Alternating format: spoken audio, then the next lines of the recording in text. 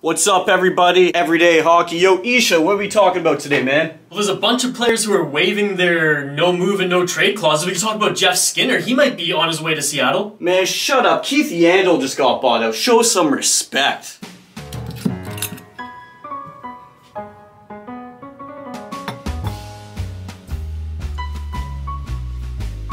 Drink up, buddy. This one's for you, Yandle. Ugh, Keith!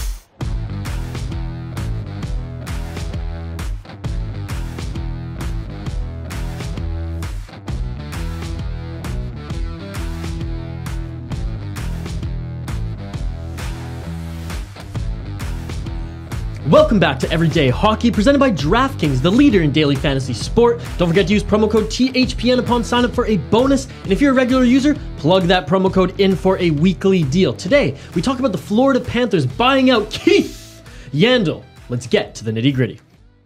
All right, Dylan, we projected this on a video earlier this week when we talked about potential buyouts in the National Hockey League. Keith Yandle, first one to go. The Iron Man has been bought out. Everybody pour a drink for old Keith today. Dylan poured one for me prior to this video, as you all can see. There we go. Yeah, we were not surprised by this. I think it was pretty obvious with the cap situation that the Florida Panthers are in right now. They need to free up some space. And in the short term, that's what this buyout accomplishes for the Florida Panthers. Well, and you look at some of the players that they re-signed today upon buying out Keith Yandle. Yeah, so they just re-signed Anthony Duclair to a 3-year deal worth $3 million per season, and Gustav Forsling to a 3-year deal worth just under $3 million. It comes in at $2.7 million per season. So there you go. The savings. The proof is in the pudding, folks. The savings from the Keith buyout went directly to re-signing those two players. Yeah, so let's actually look at the buyout structure for this contract. In year one, the cost of the buyout is going to be $2.3 million. That's $4 million in savings. Not bad. Year two, the cost is going to be $5.4 million,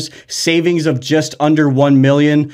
Year three and year four, it's a cost of 1.2. So basically, they're spending an extra $1.2 million in those final 2 years of the deal because, of course, Yandle's actual contract is only a 2-year contract. Not the worst buyout structure. 1 year where it's like, oh, it sucks against the cap, and then 1 year of, real cash lost from that organization. Look, the owners of the organization, the Florida Panthers, that is, they got deep pockets. It doesn't affect them, but of course the franchise itself doesn't bring in a lot of dollars, so that's where it's going to be a little hard. Yeah, the last 2 years it's 1.2. I mean, it sucks, but you can stomach that. It's not like it's a $4 million cap buyout. It's not Ryan Suter and Zach Parise. That's exactly what I was thinking about. It's not going to be too long of a video. Let's quickly just list some potential teams that could be interested in Keith Yandle's services. All right, the first one that came to my mind was the Carolina Hurricanes. We've heard that Dougie Hamilton is, of course, on his way out of Carolina. I think Keith Yandle would be a good cheap option to replace some very similar style players. And also, I mean, this guy's the Iron Man. He's going to play 82 games next year. Well, that's a great point. My first one, and I know our Canucks bias, our BC bias slips in a little bit in these videos, but I think the Canucks are a good option, again, for a short-term deal, maybe 2-3 years max, because the Vancouver Canucks are potentially losing veteran Alex Edler this year.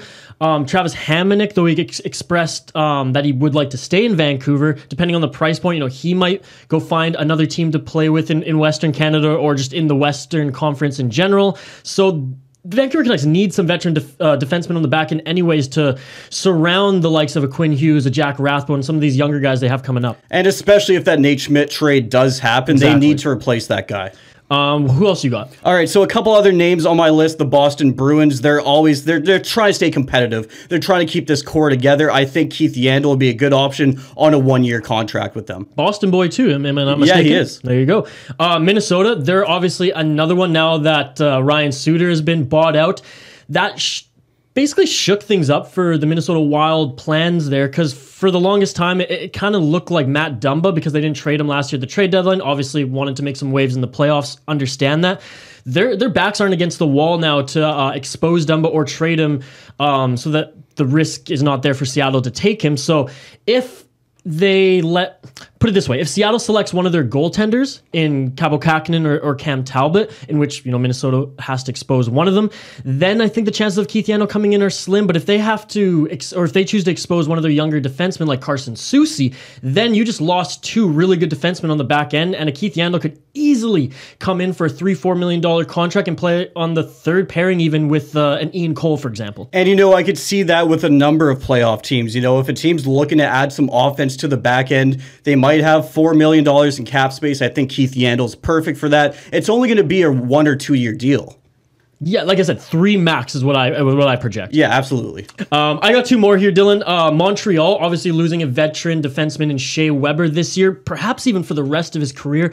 He's going on LTIR this year. He was banged up after this season and the playoffs. And Shea Weber, you know, he's been bandaging injuries for the last few years and has still been pretty dominant considering his age and where he's at in his career. If he can't play this year, potentially even the next year and years after, then Montreal's going to need some sort of veteran leadership and a guy like Keith Yandle who can play all the games and not get injured. Yeah, and after the run that the Montreal Canadiens had in the playoffs, they're going to make another push next year. A veteran guy like Keith Yandle, I mean, it goes with who they've signed in the past, right? You look at their defense, it's full of veteran guys who can get the job done. I see it being a fit. Last but not least, the Winnipeg Jets. They've needed defense since Bufflin left, since Myers left, since Trouba left. It was a surprise to me that last year they were as competitive as they were in the Northern Division, and a surprise to the hockey world that they swept the Edmonton Oilers, but they still need defense. Yeah, they do. And, you know, having a puck-moving defenseman, it's so valuable. That's what Keith Yandle still does. You know, Keith Yandle right now at his age, he's not going to be the most defensive guy. He's not going to be... He never was. He's not going to be hard to play against in the corners, but he can move the puck, and that's what the Winnipeg Jets are missing. He can move the puck, and he can give you some zonk. There you go. That's it for the video today. Tell us how many miles and smiles were in the video in the comments below. Smash that like button and subscribe, and we'll see you in the next video.